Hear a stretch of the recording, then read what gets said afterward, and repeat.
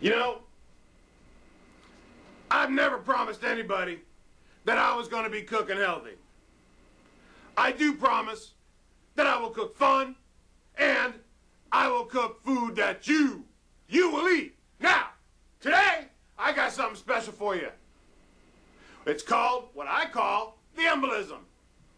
You eat more than 10 of these a day, it's guaranteed to break something through in your artery system, and that's it. You're dead! By the way, welcome. Welcome to another Fat Man in Glasses.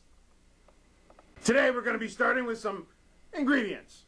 This is a pan of hot oil.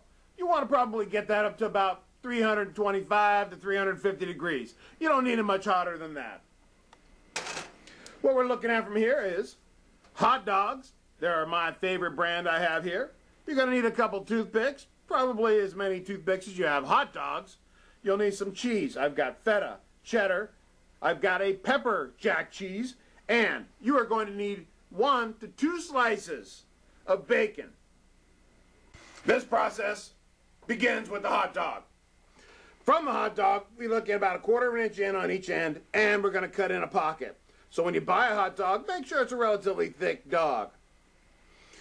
You'll cut the pocket halfway to 3/4 of the way to the bottom of the wiener. You'll take your cheese, open up the dog, and put the cheese inside. We're not talking about a whole lot of cheese, but put in as much as you think you can get away with. You put in too much, and it's all going to leak out into the deep fryer. That's right. I said deep fryer. First time you heard that today, isn't it? Ha ha ha ha ha! All righty then. We're going to get the bacon out, and we begin to wrap the bacon around the hot dog. See how it seals the bacon on one end so it doesn't slip off during the deep frying process. We wrap it around about halfway over each side, and then we take the second piece of bacon where we left off, right here, and we're going to do the same thing. So we're just going to wrap it over, and again until we close it up on one end. Now, it only takes 1 toothpick to hold this dog together. I prefer the frilly ones, only because they're cute until you break them off. I love to break them off. I don't know what it is. I love to break them off. At this point, we're ready for the cooking process. Now, I don't care who you are. That looks good already. Now, some of you may be inclined to salt it before you put it in. Put a little salt on your bacon. You gotta love that. Don't. It'll actually ruin the oil and not give quite good cook time. All right? Leave the salt off the bacon. Don't salt your bacon. Take that bacon, wrapped hot dog, and we place it gently into the oil, which we said was 350, 325 degrees. Now, oil is not something that you play with. When it becomes this hot, it becomes very flammable.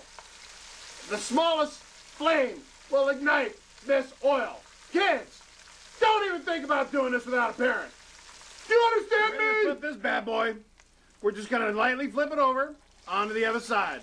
Now remember, the longer you cook this, the more cheese will come out. But if you wrap it well, the bacon will actually become a crust and hold all that great cheese on the inside.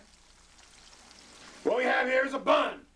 This is the bun that's going to house this embolism. We open it up. I prefer the sourdough hoagie because they're nice and soft. We place that beautifully deep-fried embolism on a plate, and we get it ready to cover it. Now, we're ready to dress this bad boy. We take the toothpick out.